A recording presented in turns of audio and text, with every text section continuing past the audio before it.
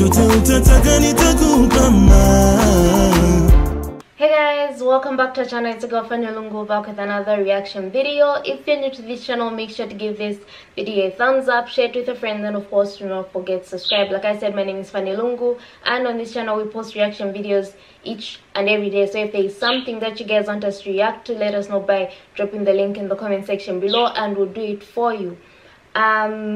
You can check out our second YouTube channel called Fanny&jessy 2.0. Head there, subscribe, and enjoy our weekly content. We've got a podcast called Diving In with Fanny&jessy. You can find us on iTunes, Spotify, Podbean, this channel or our second YouTube channel. And we've got a Patreon. You guys feel free to become members and we'll appreciate.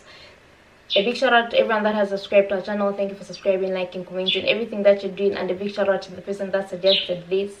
Today we're going to be reacting to why Muhammad marry so many wives. So without wasting time, let's get into the video.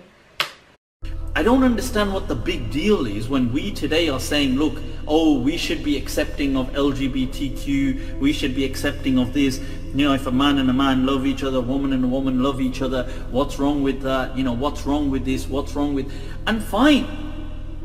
But what's wrong with plural relationships? You know, why can you be, why, where societies accept them, wherever people accept them. Now, somebody may say, well, I don't accept that. Well, don't accept it.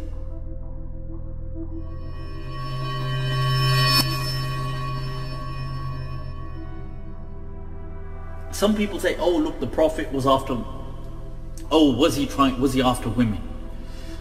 In all honesty, seriously, you know, in a day and age, like the Prophet's time, which was a patriarchal society, and sex was like a very natural thing. It wasn't like a taboo. Even in our day and age, it's a taboo.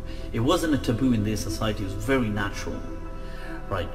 The Prophet ﷺ, if he was after women, he had innumerable, he had so much access to take that route. People were offering him money, women, sovereignty. Quraysh were offering him from the top, we will offer you everything. That, look, you just need to stop this dawah. And I feel that that's a very unfair, prejudiced, a biased angle towards the Prophet, just to kind of hate on him or attack him as people, oh, but why did he marry these women? In most of the cases, look, in most of the cases when the Prophet ﷺ married, he married many people. He married people, women who were old. He married, I mean, he himself was of age as well. He married old women. Sauda was very old, arguably older than the Prophet.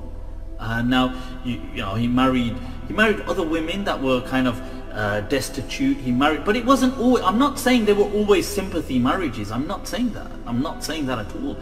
The Prophet did like people and they liked him, and they were in a culture that accepted plural relationships. Now, I don't understand what the big deal is when we today are saying, look, oh, we should be accepting of LGBTQ, we should be accepting of this.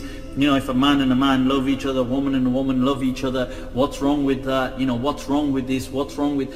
And fine. But what's wrong with plural relationships? You know, why can you be, where societies accept them, wherever people accept them. Now, somebody may say, well, I don't accept that. Well, don't accept it. Now, nobody's telling you to be a part of it. It's like saying, oh, just because I'm not gay, well, I don't accept a homosexual relationship. Well, fine, don't be a part of one. You know, it's not a... So, just in these societies, the irony that where we move towards so much liberation and liberating people, we become so judgmental on societies that accepted certain relationships. It's up to them. You know, if they accept it, they accept it. You know, the Prophet gave his wives always a choice. In fact, it's a verse of the Quran that, you know, that you have, ya nisa an-nabi, that if any of you wish to leave, just leave the Prophet. That you have there is no compulsion for them to stay. There was no, you know, it wasn't like, oh, they were being forced to stay and stuff like this. So just because our view of relationships today is very kind of usually, you know, one-on-one, that's our relationship understanding. Okay, fine, I'm not saying that's wrong, that's fine, that works. But what I'm trying to say is, why be so judgmental against other people where that works for them? People today live in open relationships. They're like, don't worry about it, you know, I'm with this person, but we're both in an open relationship, you know, we're chilling, you know, we're chilling in our free time. So the thing is that if that, you know, you can be very open to accepting even open relationships. So why hate on just something and say, oh, but the Prophet was a part of plural relationships, and he must have been misogynistic? Why? So I wanted to say that, look, and by the way, people don't need to accept him. I understand the fact that non-Muslims obviously don't accept the Prophet. That's their choice, and they do not need to accept his ways. They do not need to accept his, but I just feel that they should be as objective as possible. That's all I'm saying. It is not surprising that he would have had many wives, especially since he was a leader, and this is where a political and social aspect comes in. John Esposito, for example, in his book Islam the Straight Path, and Karen Armstrong in her book on the life of the Prophet Muhammad, have both stated plainly that Muhammad's marriages were largely for political and social reasons. What are the, I mean, you mentioned political and social, what does that mean? Well, let's think of the political for first. Up until the Middle Ages, it was quite common for alliances between states to be cemented by an intermarriage.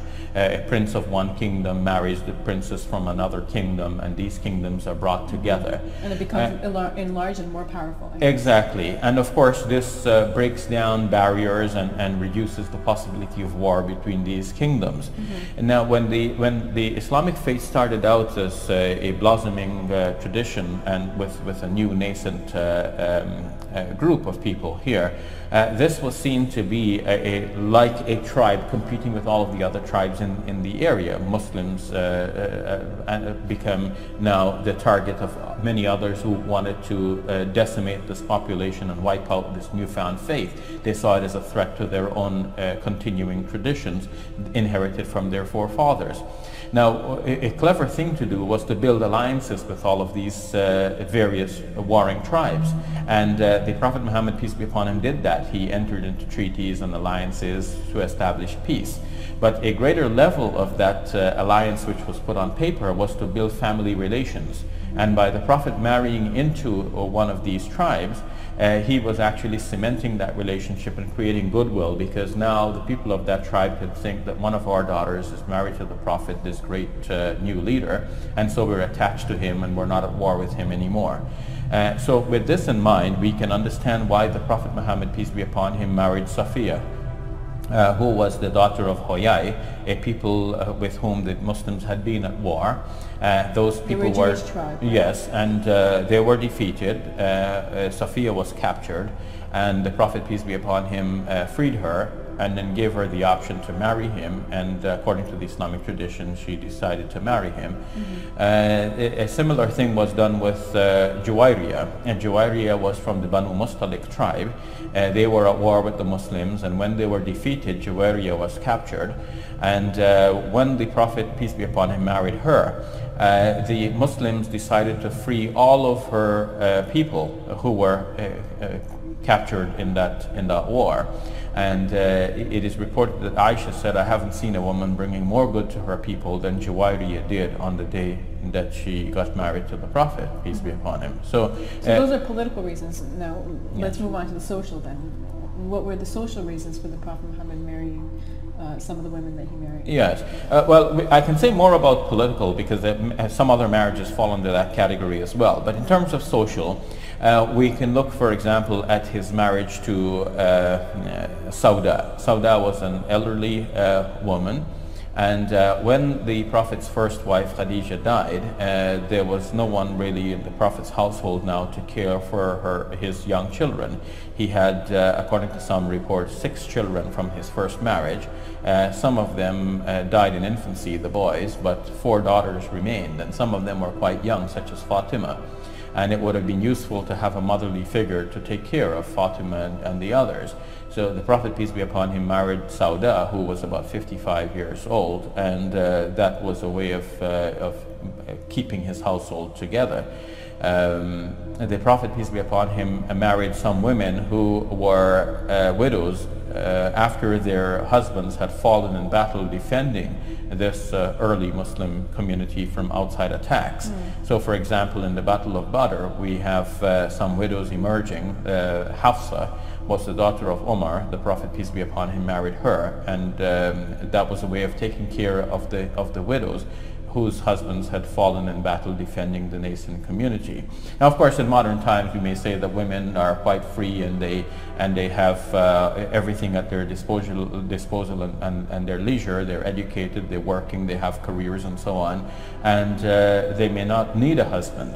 In those times, women actually felt unprotected, and they needed a male to take care of them and to provide for them. The Prophet, peace be upon him, by marrying Hafsa, was doing that and fulfilling that role.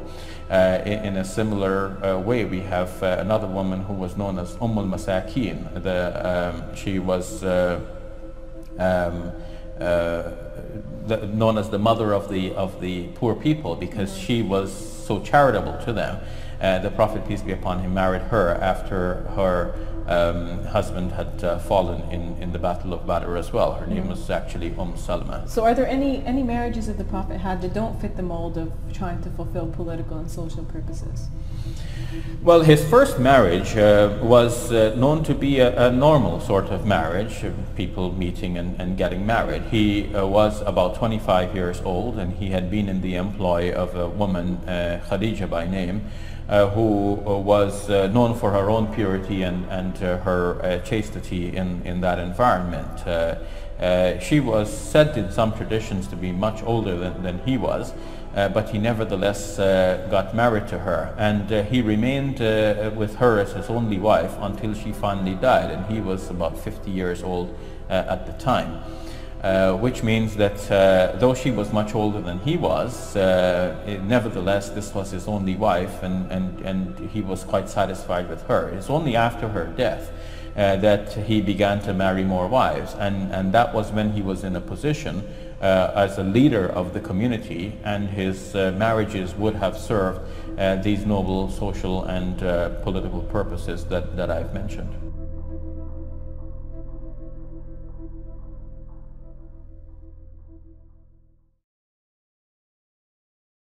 Very interesting video. I guess this is to answer the other video that I had reacted to.